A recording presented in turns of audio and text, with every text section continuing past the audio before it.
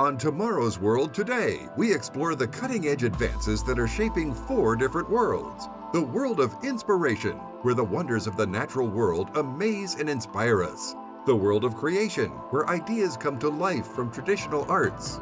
The world of innovation, where ideas and inventions move us all forward. The world of production, where innovations are mass-produced to improve our lives. From Invention Land World Headquarters, here's your host, George Davison. Hey everyone, I'm George Davison. Now how hard do you think it would be to drill a hole?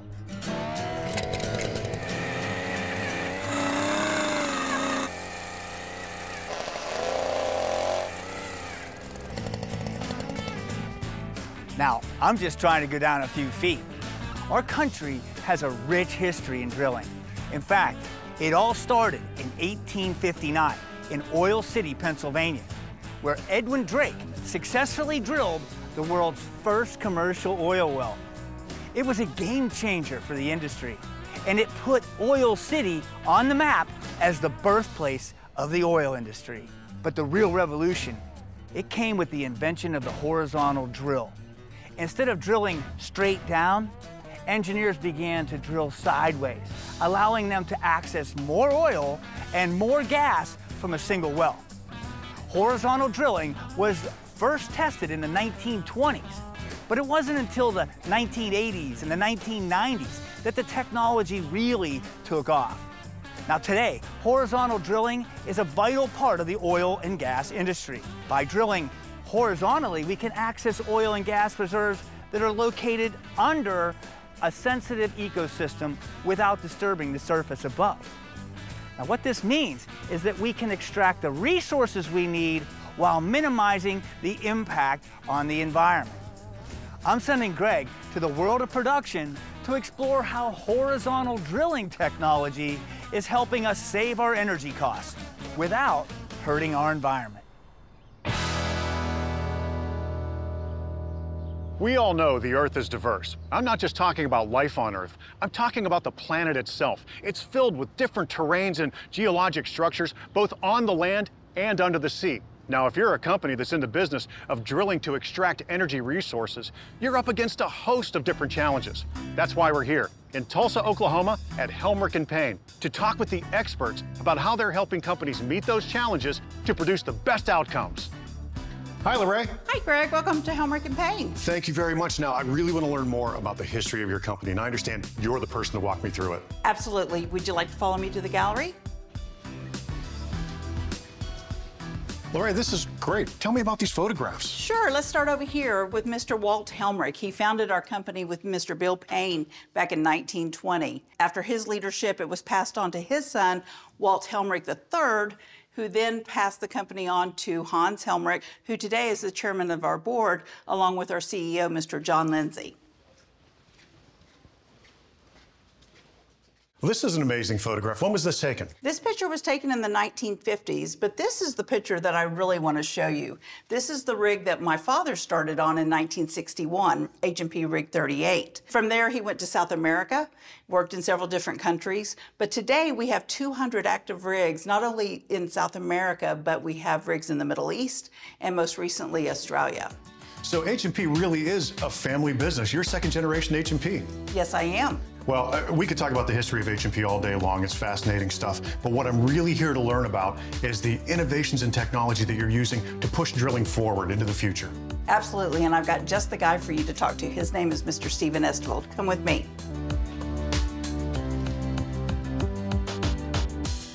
So, Stephen, Helmerich & Payne has been around for over 100 years. Now, no company can survive that long without being able to evolve. How are you handling that? It starts with our customers. Our customers are focused on maximizing production from a certain volume of rock, and they leave the drilling of that rock to us. You may have heard of unconventional or horizontal drilling. To do that type of drilling today requires what we call super spec drilling rigs and advanced technology.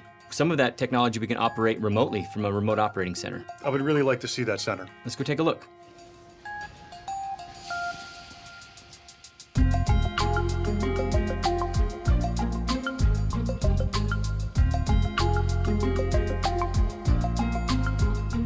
Stephen, The remote operations center is a lot more impressive in person than what I had visualized in my mind. Well, thank you. It's a state-of-the-art facility, and it's a very important aspect of our operation. Now, you're not just doing testing here, you're actually operating rigs all across the globe right from this room. That's right. Different countries, thousands of miles away. And when we drill, we're miles below the surface of the Earth. I'd really like to see all this in action. Can you show me how you monitor it here? Let's take a look. What we're looking at here, and what this purple line represents, is a well we're drilling today. And we drill almost 2 miles vertically, straight down. And with horizontal drilling, we have to drill a curve. And then from there, we drill horizontally. Here, we're around 24,000 feet deep, which is 2 miles away, and we're on our way to drilling 3 miles horizontally. Wow, so 3 miles out. Now, I know you have a target, you have a destination that you're working towards. How do you not miss it? That's where technology comes into play. We have a window. This is where our customers said we could be. We could be 16 feet left or right, high or low of a plan. We can see where we are today. We're about 6 feet low and 5 feet to the right. Pretty close to dead on target. After all that distance, how does that really work? Let me give you an example. Imagine you had to walk 3 miles that way. You only had a compass, and you could only check your position every 100 feet. Well, that sounds pretty impossible. I mean, I know my directional challenges. I'm not going to make it that far with just a compass. That's right. Well, that's where technology comes into play. These little green dots are telling us the last time we checked in where we were in relation to that plan.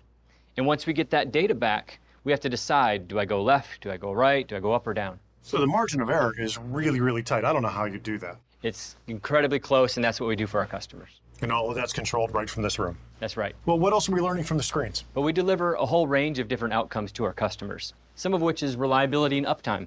So now, when we look at these screens, we're basically seeing your entire global fleet and getting feedback from it. That's right. This is the entire Flex Rig fleet, and we can see the equipment health. We send data back. We get notifications if there's anything we need to take a look at. If there's something we need to work on, we'll go work on it. Speaking of look at, is there going to be any opportunity for me to actually get on a rig and see these things in action? For sure. We're going to send you to meet Chase at Rig 918. Sounds great. Let's go meet Chase.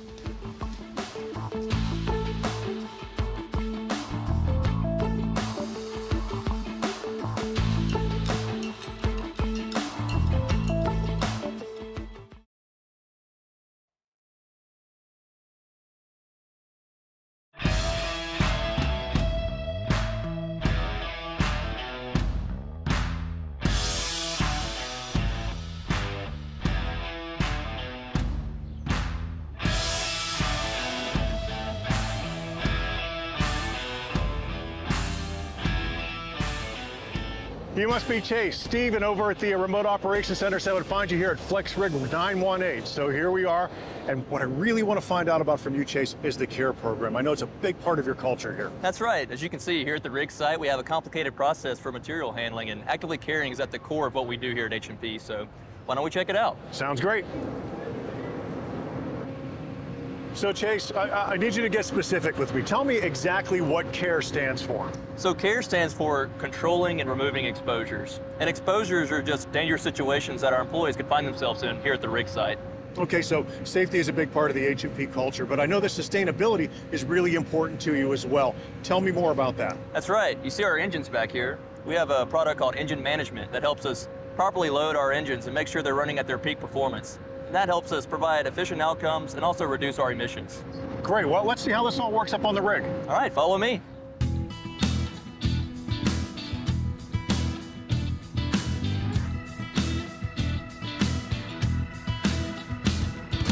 That's for you. So Greg, here we are in the driller's cabin here at Test Rig 918, and it's really our home base for innovation in rig technology. We trial things like the HexGrip 120, PDS Red Zone. So why don't we head out to the rig floor and check it out? Let's go.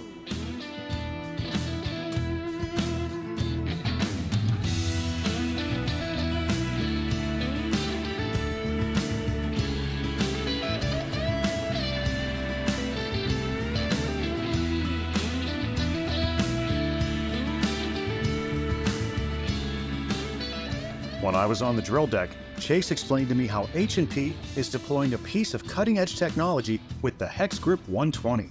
I asked him what the process was like before the HexGrip 120. So making tubular connections was a very manual, very labor-intensive job years ago. And what we've really tried to do with the Hex-Grip 120 is evolve that process for the next generation of unconventional drilling. Has it made the whole process easier and smoother? It absolutely does. And the Hex-Grip 120, along with the slip lifter, removes people out of harm's way. Great. Well, can we head inside the driller's shack and see how this whole process works from a remote standpoint? Sure, let's take a look at what the driller sees.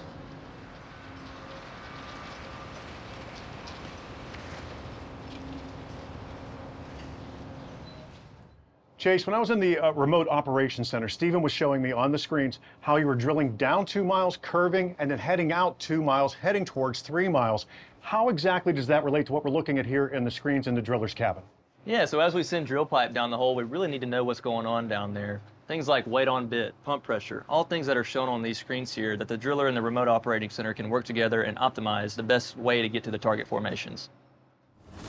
Maneuverability and flexibility are very important for H&P's walking rig, which is designed to move on its own using hydraulic-powered legs.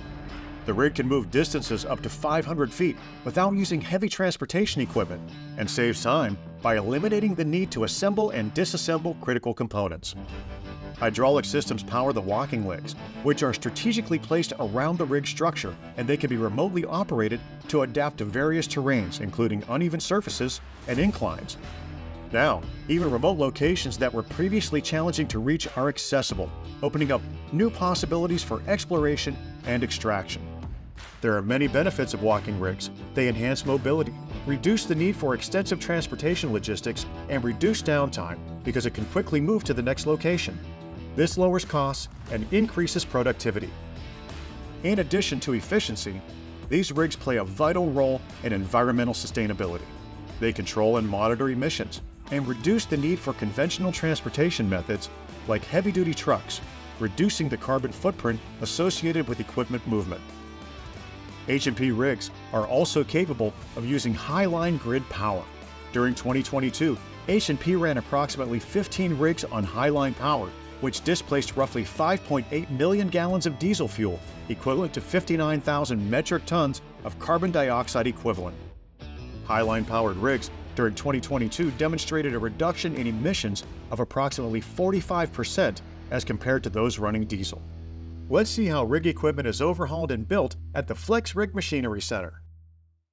Well, I'm going to head over now because Wes is going to show me how a hex grip is actually assembled. Yeah, let's go check out the facility.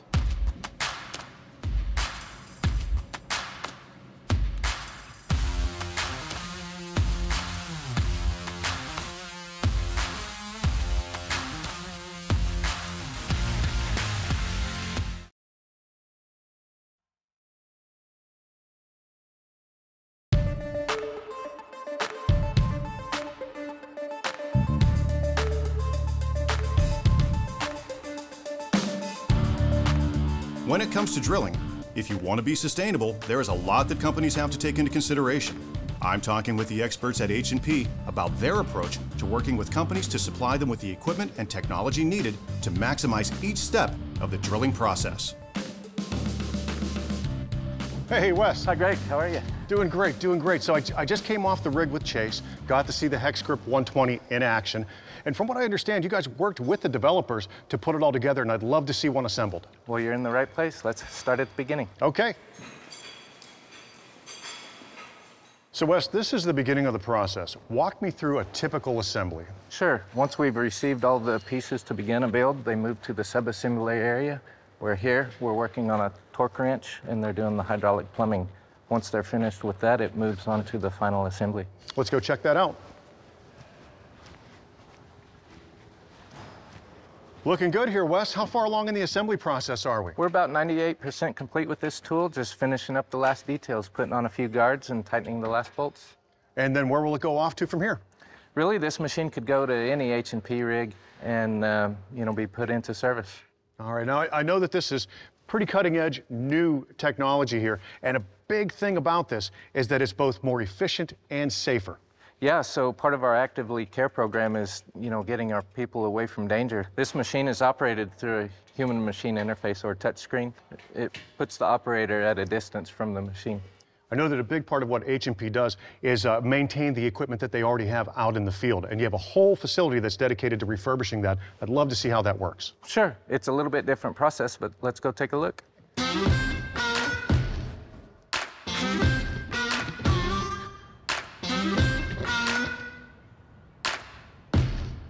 You know, Wes, this kind of looks like an equipment graveyard, but it's really just the first step in bringing this gear back to life. Yeah, this equipment came from the rigs. It's time for maintenance. This is the start. This is a pipe delivery system. You saw one of these on the rig. It's just beginning its process. It's been washed once. I can't wait to let you see what it looks like at the end. Now, how long will this take to be turned around? It'll take a couple of months. So just like the pipe delivery system we saw outside, this has been through an initial power wash, but what happens to it next? From here, we disassemble it completely into its individual pieces. We shot blast it, inspect it, and then the parts get a new paint job. Is that shot blast system nearby? It's right around the corner. Let's go have a look.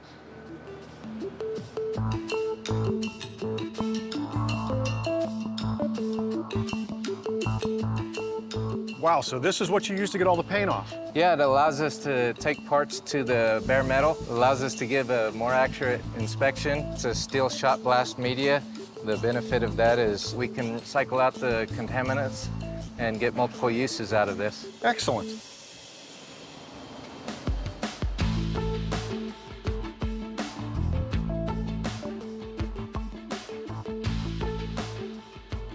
Wow, Wes, this looks like a brand new piece of machinery. Now, I know saw it getting ready to be disassembled and it was going to be shot blasted and repainted, but what else has happened to it to get it to this stage? Essentially, we've put it back together. All the pieces have gone through the process. We've looked at them and deemed that they're good to use again, and then we've reassembled the machine. Now, I know that these machines, they go through this refurbishing system several times, and they could end up in the field in service for many, many years. But once you get them out there, how could you possibly know that they're safe? We test them. Well, where do you test them? Right here.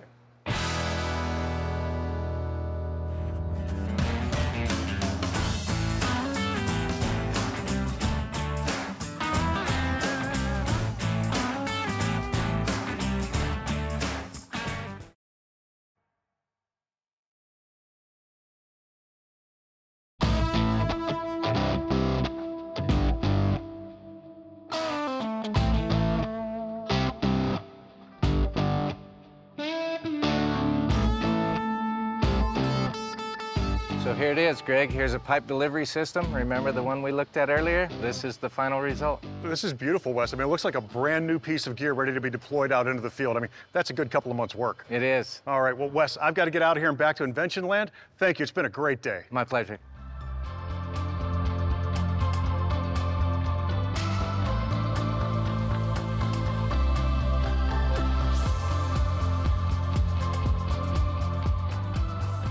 Hi, George. How are you? Hey, Shay. Welcome to Invention Land. Thank you. Hey, I brought you a couple gifts. One is a pair of socks with a drilling rig on it, and the other is a little miniature drilling rig for your display case. Oh, that's great. The kids will like that on tour. Socks with a drilling rig? All right. We like that idea, too. Well, hey, your team sent me some images, and I was curious. I was thinking that this is probably a drill running down through the ground. You're spot on, right? This is a visual of a drill bit removing rock in the ground so that we can create that well bore. Okay. What you see over here are actually a manual mode and what we call auto slide, which is a product that helps us do that autonomously. The analogy I would give is if you think about a car, right? You and I can drive that manually. We can tell it how fast or how slow to go, and we can try to keep that on the road within the lane. But we're not as efficient as some of the automation that comes about that can do that in a tighter control. Well, auto slide helps us do that with the well bore. That's great technology. I think I see it. So it's keeping the drill bit in the lane that you're targeting when you're down under the ground. Is that right? Spot on. Great stuff. How about this image over here? What's this one trying to do for us? Yeah, so going back to the analogy, we talked about the lane and the car, right? If you think about this right here, this is the plan as we're trying to drill about the well bore. So this is where we want to be, and this is where we are. Our product allows us to try to take that information and as effectively and efficiently as possible get back within that lane. So what I'm seeing is that green box is kind of like the lane that we're driving down, and we want to keep that drill head inside that driving lane, right? That's correct. Yeah, and what that allows us to do is drill the most efficient well bore possible, right, with the least ground disturbance possible, right? It's better for everyone. That's great stuff. How about this image over here? I got this one too. I was curious about it. You know, the last image was under the ground. This one's above ground. Is this on the platform? That's correct, George. This sits up on what we call our drill floor. This is called an iron roughneck. So this right here, this pipe segment, if you think about going down that wall bore and continuing to extend it to go deeper and deeper, we have to add pipe, one on top of another. A little bit of history, if we go back to the old way it was done, this drill pipe was made up with what we call spinning chains, and it was a very manual, arduous process. Then we moved to tongs, which are big pipe wrenches. We would spin it up, and then we would torque it with those. And then we moved to what's called an iron roughneck. And the iron roughneck predecessor to this, with this latest invention, the hex grip, we have automated this and allowed the human being to completely step away, keeping them safe and removing them from exposures. What a great invention. Well, Shay, thanks for coming in. Hey, thank you, George.